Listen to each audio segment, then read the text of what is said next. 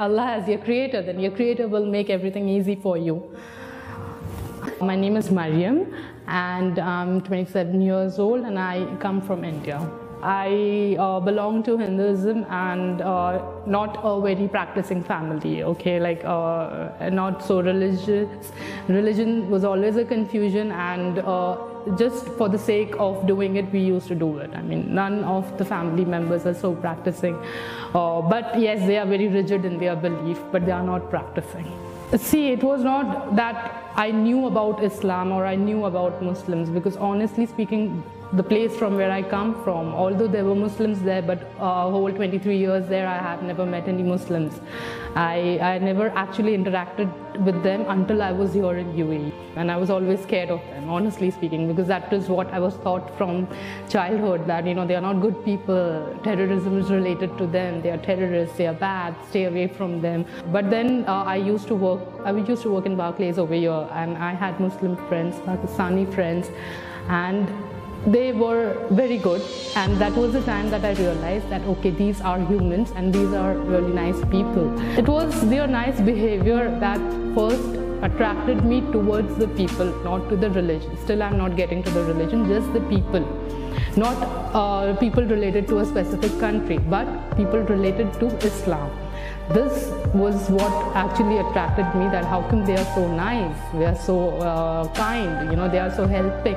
That was the first time I started, actually knowing about Islam. There were, when you go to these Islamic centers, there are so many books lying there with the basic questions that you have in mind about Islam or God or the Creator. I started picking up those books. I started searching online, and that is how it's like for 1 year, I think I had 1 year, before accepting Islam. 1 year I had studied it, not the Quran, only from the online or the Googling and all that. See, it has just made me more strong. As a person, it has just made me more strong. And as I said, I'm learning. I don't have that much knowledge, but I am learning. There are times in your life when you will have to beg in front of your Creator. You will have to fall. He will make you fall so that you beg in front of Him. There will come a time like that where all your ego and all your strength and power and money will fail. And I think that realization happened after accepting Islam. Before that, it was always like, oh, okay, I have my parents, I have that car, I have so much and so much money. But when everything, it's like Allah takes away everything from you to show that, okay, now what are you going to do?